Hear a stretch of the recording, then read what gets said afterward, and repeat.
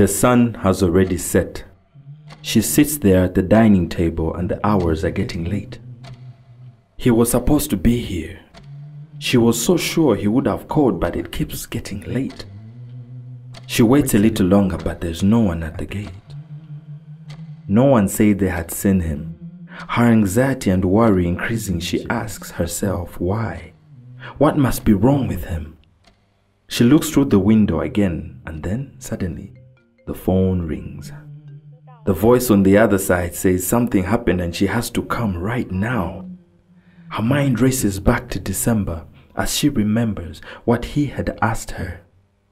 He bent down on one knee first, grabbed her hand in his second, looked at her straight in the eye and said, I want you forever, forever and always, through the good, through the bad and the ugly, we'll grow old together, forever, forever and always.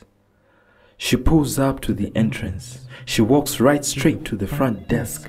They lead her down what feels like thousands of corners, a million of holes in a maze that is never ending. They talk about what happened, but she can barely hear them. She tries to keep a straight face as she walks into the room.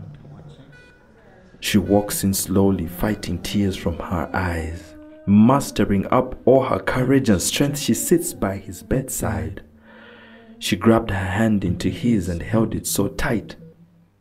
They talk about the kids they were gonna have and the good life they've always planned, the house on the hillside where they would stay there forever, forever and always, through the good, through the bad and the ugly. We'll grow old together and always remember, whether rich or for poor or for better, we'll still love each other forever, forever and always.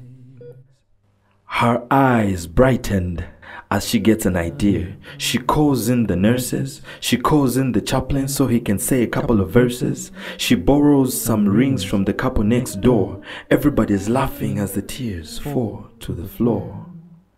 She looks into his eyes and she says, I want you forever, forever and always, through the good, through the bad and the ugly. We'll grow old together and always remember, whether happy or sad or whatever, we will still love each other forever, forever and always.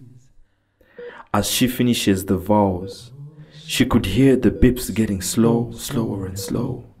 His voice so soft, so small, getting low, lower and low. He says, I'll love you forever. Forever and always. Please, just remember, even if I'm not there, I'll always love you forever, forever